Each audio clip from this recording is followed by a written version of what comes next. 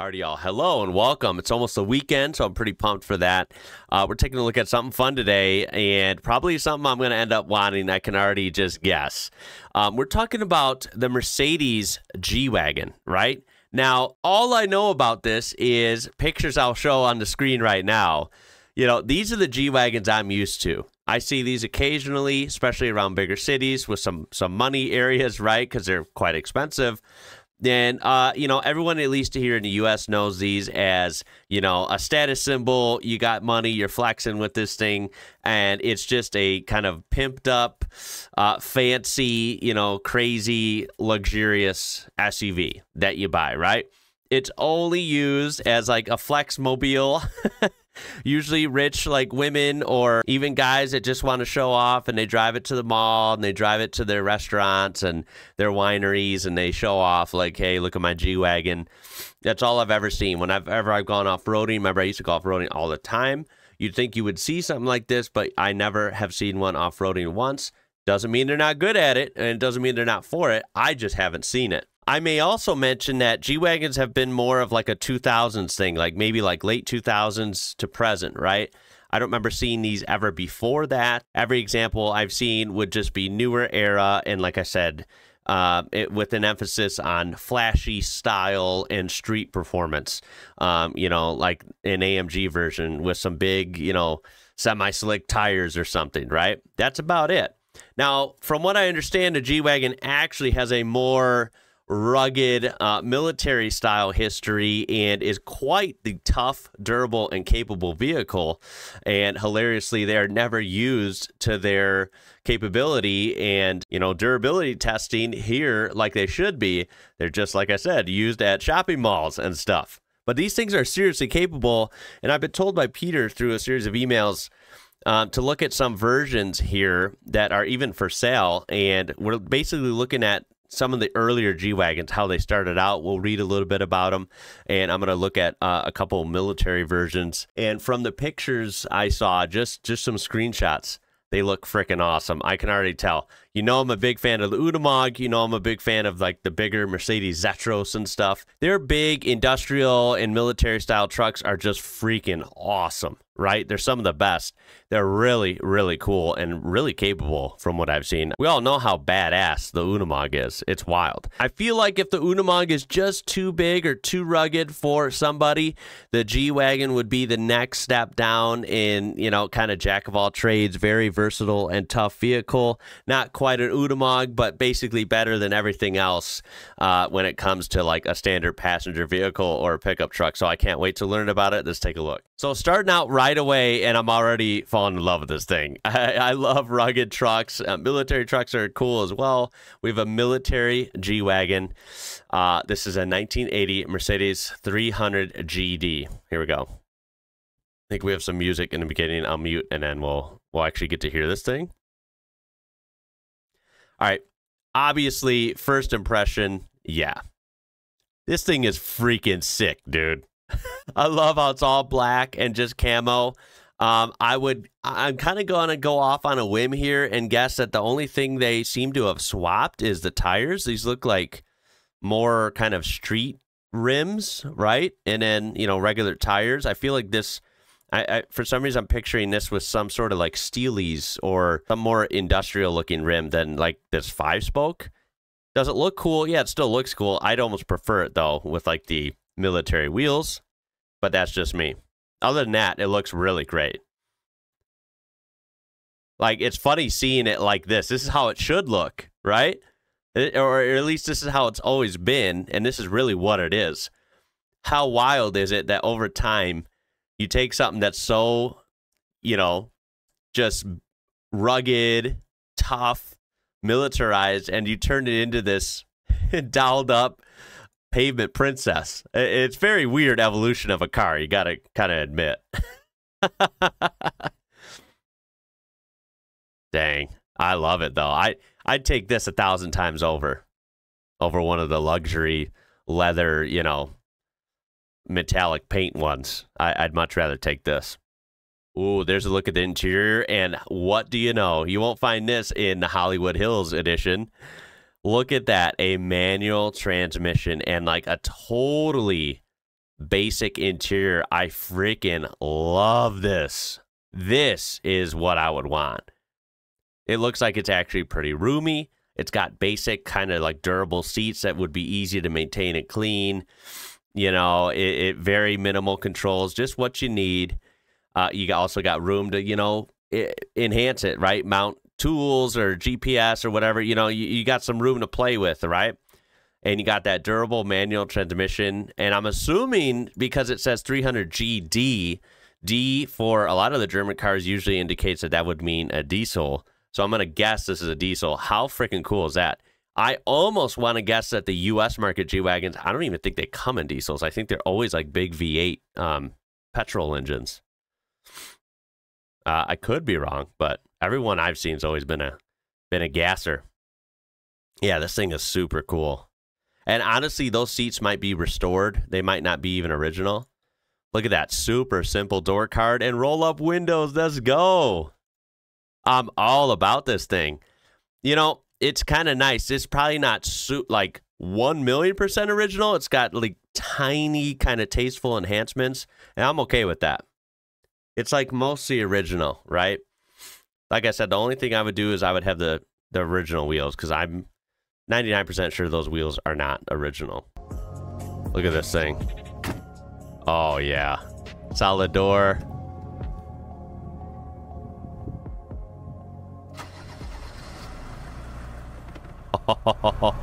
I'm all about it. Here we go.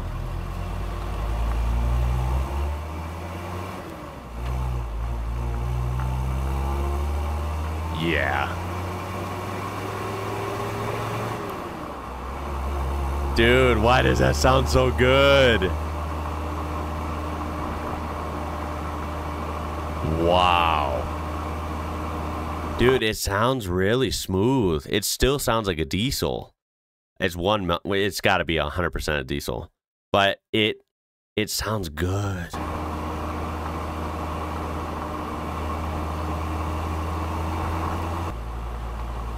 Oh my god. Do you realize like these videos are bad for me, man? Learn about all these cool cars. I wish like I want to buy one of these right now, dude. Oh my god, I would love to have one of these old G-Wagons. What a cool freaking vehicle. These have got to be popular in Europe, right? Or let's just say in Germany. I mean, wouldn't these be a great used vehicle? Right? Dude, that sound. Why does that sound so good? And I love that it's a manual.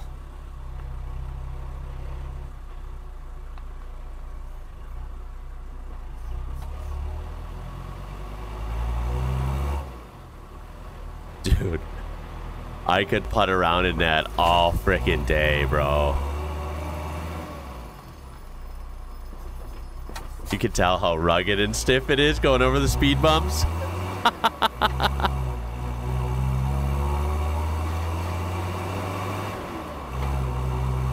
Wow. I want one. Hate to say it, Santa Claus, add another one to the list. Add another one to the list. I'll take any of them. Any of them. I'd really like this. Damn, is that cool or what? Dude, I could turn some heads in the U.S. It wouldn't even be about that, by the way. I'm just saying that this would be like, people would be like, what? That'd be so freaking cool, dude. Roll around in a camouflage G-Wagon from the 80s with a diesel. Hell yeah, brother. Look at it. We have another one. Now, this is what I'm talking about. These wheels, I'm all about these wheels. This one looks like it's actually in Canada, so I don't know if it was imported or maybe they had these. I'm not exactly sure. Either way, I can safely confirm I have never seen a G-Wagon like this. Like I said, any G-Wagon I've ever seen in media and in person out in traffic was always and has always been the newer, you know, crazy AMG luxury ones, right? They're very big and flashy and blah, blah, blah. And don't get me wrong, they're cool or whatever. It's just not my style. This is my style. I would freaking love this. You got good ground clearance. It's very basic looking, but it's nice. It's handsome. And it's got the, you know, the all-terrain tires. It's got the Steelies. This thing is tough. It's rugged. It's simple. What more could you ask for? This is what I'm talking about. That's what a G-Wagen should be. I love it. And, you know, this one isn't the straight up military style with the whole, you know, flat paint and camouflage and stuff. But it's basically, you could tell that back then that this was basically a military vehicle still, that they just barely made more streetable, right? You know, it's got all the lights you need and the signal, you know, the right brake lights and all that stuff. But it's like civilized barely, but you could tell it's like a military vehicle at heart, right? It's not this jazzed up luxury box that you can't recognize anymore. This is the real deal. So I would obviously take one of these as well, even if it wasn't the full-on military version. This is close enough. Very, very handsome vehicle, man. Damn. They're like the perfect size, too. Don't get me wrong, I still will always love the Unimog, but they're pretty big. This, if you want like a daily driver type thing, this is perfect. Wow, what a sharp vehicle, dude. And it is indeed a diesel. Around the same year. The other one was an 80. This is an 81. God, what a beautiful truck. I mean, look at it up close. Absolutely spectacular example. I love the color, too. I don't know if that's a factory color or what, or like a restoration deal. Not exactly sure. But that with the Steelies, dude, I'm freaking loving that. All right, we have one more, and I just want to point out, I will read about this, so maybe I'll kind of answer my own question in a minute here. This one's an 86, so slightly newer, although, I mean, let's get real, same era, it's going to look pretty similar. One major difference is, A, this is a two-door, not a four-door, so that's interesting. Didn't even know they made two-door versions. So that's cool. It's like a Jeep, because Wranglers come with two-door, four-door, so that's cool. And let me specify, it's not like a Jeep. I don't want to make people mad. They're different, but you know what I mean. They're both rugged 4x4s. 240 GD, that's the other difference. So I'm assuming this is also a diesel, but the other one were 300Ds. This is a 240. So maybe this is like, I'm going to guess the 300Ds would mean like a 3-liter, I'm assuming an inline 6 or a V6, probably an inline 6. But either way, a 6-cylinder diesel. Now 240, 2.4 liter, I'm assuming that's what that means. That sounds like it'd be more like a 4-cylinder, right? So maybe you guys can correct me, or I might find out that answer in a little bit here.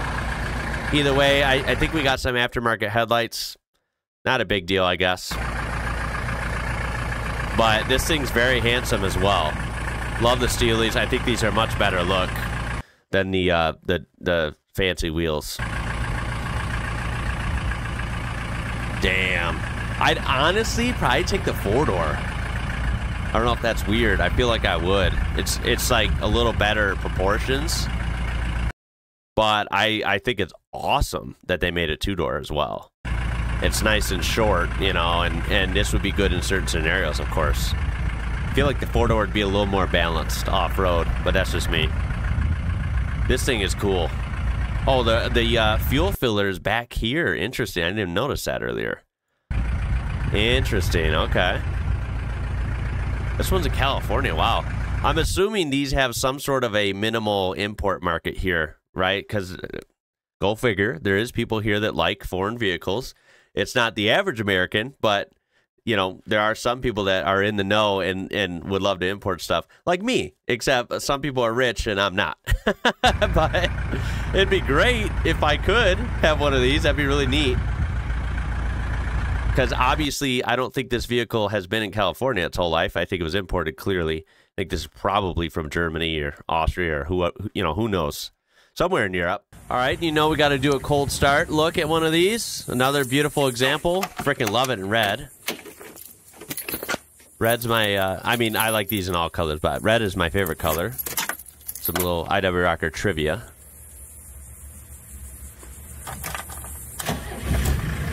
Damn, fires right up.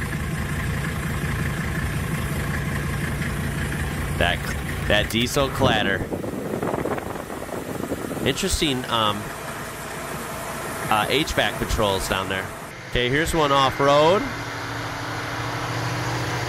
Dude, look at that beast. Hell yeah. Dude, that's through snow and mud. Wow. Well, snow and dirt. It's not really mud. It's probably too cold. It's dry, obviously.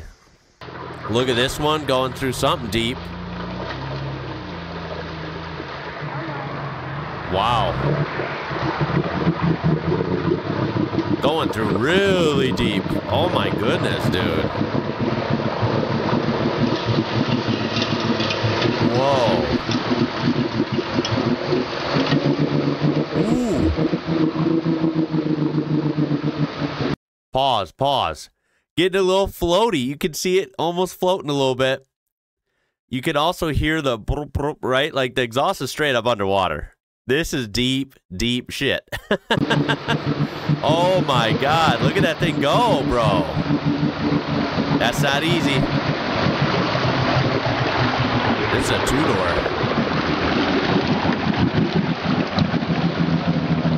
Damn, there she goes, huh? I imagine these things are rated for some pretty deep, like, deep water, right? These things can ford through some deep stuff, I imagine. I mean, these things are no joke from what I've heard. Ooh, this one's screaming. Wow. Dang, look at that, right up. Ooh, he's recovering this guy. Let's go. I love a good old recovery. Give it a little tug.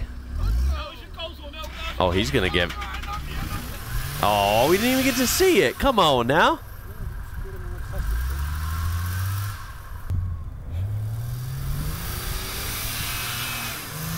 Dang. Right up. Very nice. God, those things look good, even dirty, don't they? What a cool looking vehicle, man. Why have I been sleeping on G-Wagons, bro? Holy. They look so much better like this than at the mall, man. I'm telling you what. All right, finally we have one going through some deep, deep snow, and snow can be extremely difficult to get through, especially when there's mud underneath.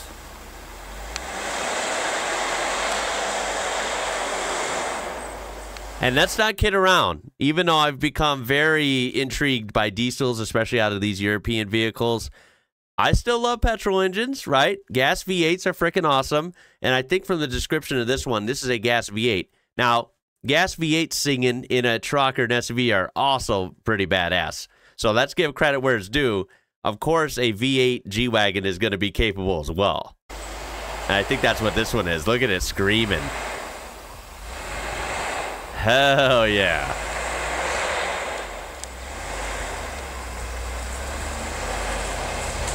Damn. Look at that thing go.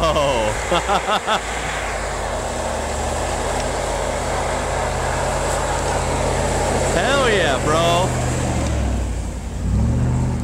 Ooh, that had a rumble. That had a hell of a rumble. All right, so let's just look real quick on our way out at the wiki.